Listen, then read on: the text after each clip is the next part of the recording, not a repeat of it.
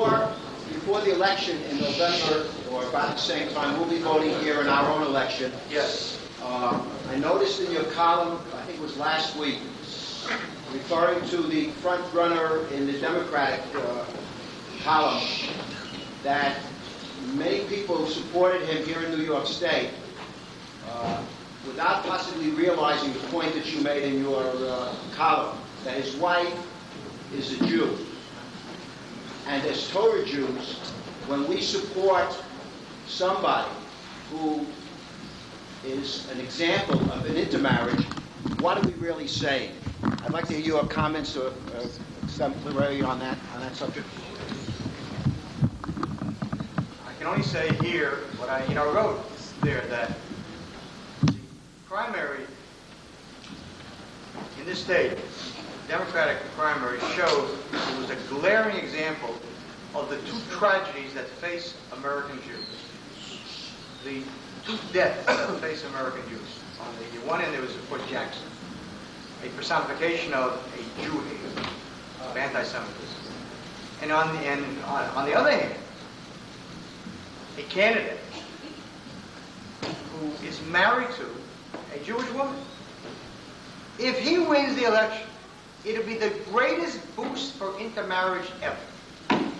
She will be invited to 100 luncheons of Hadassah in B'nai B'rith. And every Jew who had no other argument to his children except the odds on a good marriage, if it's an intermarriage, are not good. The child will come back and say, "What are you talking about? I may yet marry the president."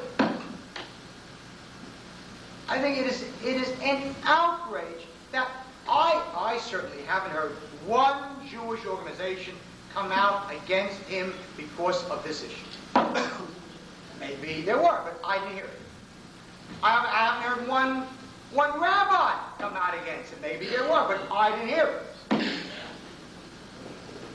I think that for those two reasons, intermarriage and Jesse Jackson, you must punish the Democratic Party. The Democratic Party is the issue here, certainly on Jesse Jackson. That a Democratic Party allows an open Jew hate to run, and it gives him honor and money and support. If he would have been white, they would have withdrawn their support from him. If he would have been a Ku Klux Klaner, a Birch, they would have said, "We wash our hands of this person." Instead, he is lionized, he is honored, he is glorified. Caucus shakes his hand, and Gore shakes his hand, and they will smile, and we say nothing. The Democrat, I'm not telling anybody here to vote for Bush. What I'm saying is to vote against the Democratic Party, punish them, and don't vote for any Democratic candidate on any level unless that person gets up and makes a public statement like Koch. Don't vote for Jesse Jackson. Then vote. Otherwise, don't. Punish the party.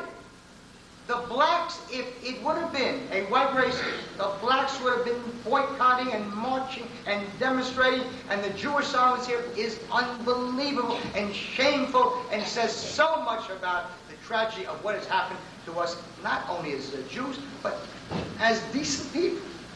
No self-respect. So, if in this election, if you're still here, I hope that you'll be there voting for me. If you're still here, if you're still cocky, I'm not telling you to vote for anyone. But certainly don't vote Democrat. Don't give money. Because they have contempt for Jews. They are convinced that they can do anything and Jews will always vote Democrat. Well, don't. Teach them a lesson on your way to Israel.